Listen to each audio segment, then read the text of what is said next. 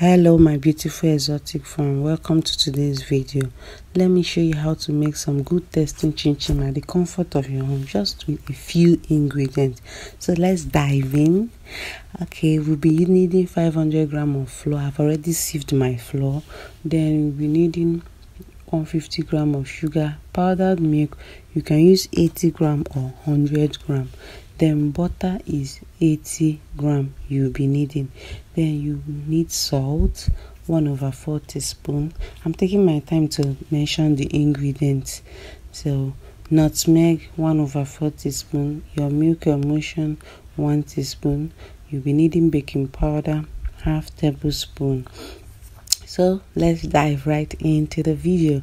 So now our flour is already sieved and my hands are properly washed. Yes, then you have to add in your sugar. Let's go in first with our dry ingredient, the sugar, the milk. Use a good powdered milk and you're good to go. Yeah, I use powdered milk for this recipe. I like the aftertaste of it. Tastes like cookie. Then I'll add in the other ingredients, my nutmeg, my salt and my baking powder, all the dry ingredients first. Then go ahead and mix properly. The next thing you're going to be adding to your flour mixture is your butter. So when we are done adding the dry ingredients, we'll go in with the other ones. Then you add your butter, you mix very well, like till it's looking like crumbs. Then how soft or strong you want your chinchin to be determines the quantity of butter you'll be adding to it. So now I'm adding my milk emulsion and I will gradually go in with my water too. They are all wet ingredients.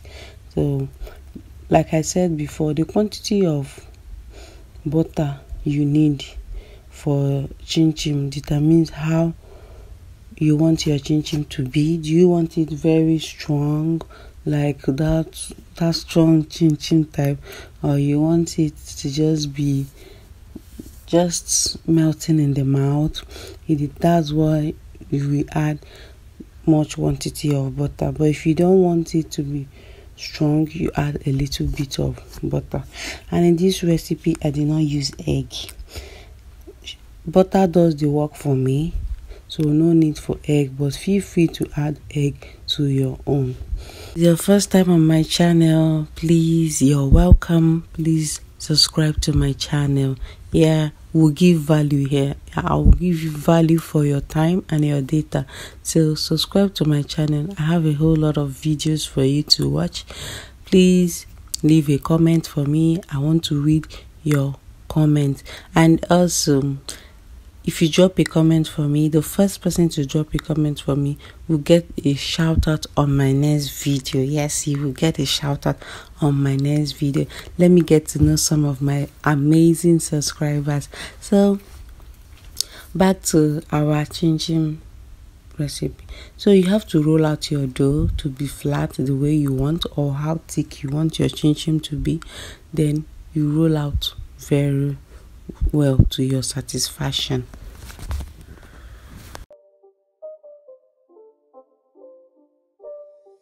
It's not a game, it's a rich thing.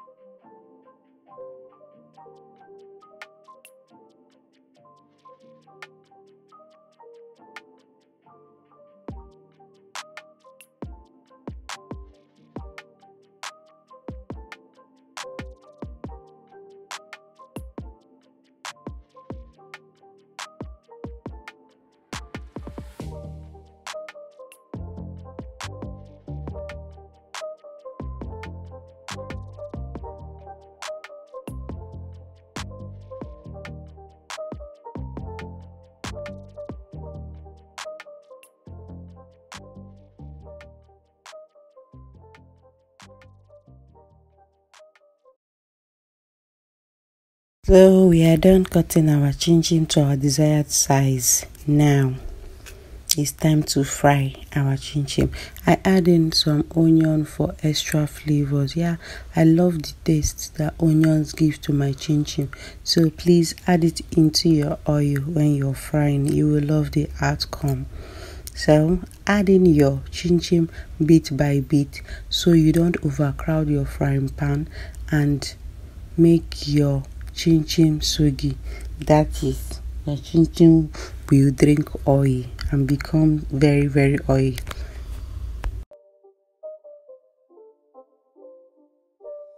It's not a game, it's a rich thing.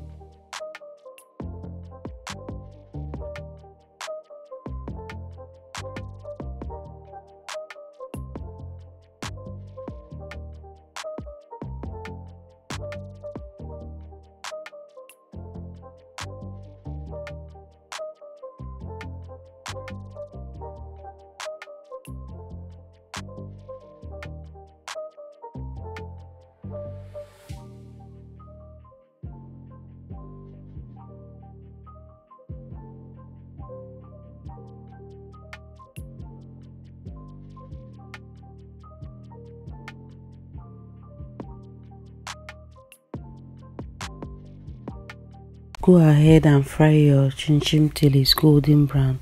The aroma from this kitchen is something else. I love the aroma. Everything is just perfect. So we've come to the end of this video. So the first person to drop a comment for me will get a shout out on my next video. So please leave a comment for me. So go ahead and enjoy your yummy chinchin. Just try out this recipe step by step and you will enjoy every bit of it. Look at our end product. It's so fine. Well, thank you for watching. Bye. See you in our next video.